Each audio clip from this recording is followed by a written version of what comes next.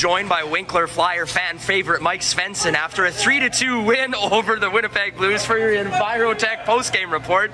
Svenny, it was another huge game against the Blues here, right? Talk about the effort from the boys tonight. You know, the boys, I thought we played a full 60. Everyone was putting their body on the line, everyone was throwing hits, everyone was doing their part, and the crowd loved it and came up on top. How much fun is it with a crowd like this? Do you feel like that gives you more energy out there? Oh yeah, it really backs the boys, gets the boys going, gets the blood going. Yeah, we have one of the best crowds in the league, if not the best, and yeah, we love having them here every night, and it's going to be awesome going to the playoffs with them. I was just going to ask, how fired up are you guys for playoffs? It's going to be